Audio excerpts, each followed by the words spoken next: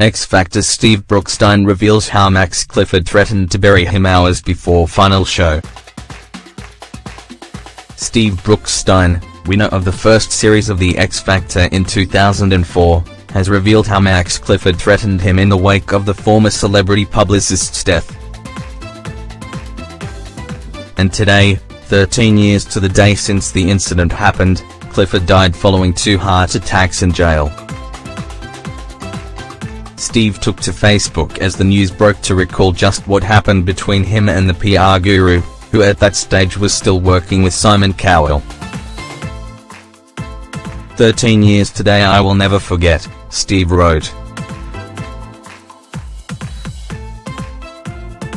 It was the eve of the first X Factor final and I had to go to Simon's mansion for a fake dinner to be filmed. Microwaved M&S dinner with a side order of playing with my emotions. He went on, it was the beginning of a 13-year living hell. The man responsible for orchestrating a media hate campaign against me was PR guru Max Clifford.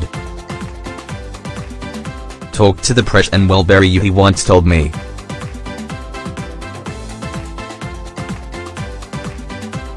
Max Clifford has just died in prison after a heart attack while cleaning his cell. Unlucky.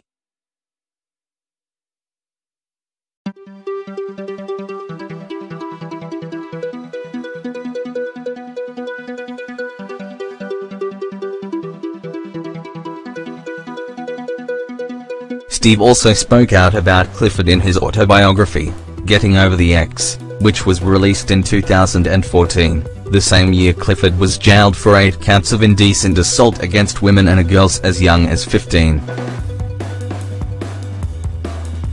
Clifford died in hospital on Sunday 10 December following a cardiac arrest in jail.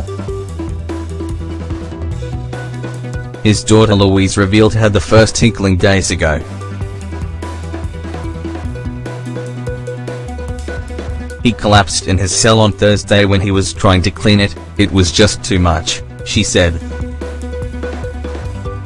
Next day he collapsed again and was unconscious for several minutes, though he doesn't know how long. Clifford was attended to by medics in prison who recommended he be taken to hospital, Louise said. He then suffered a cardiac arrest on Friday.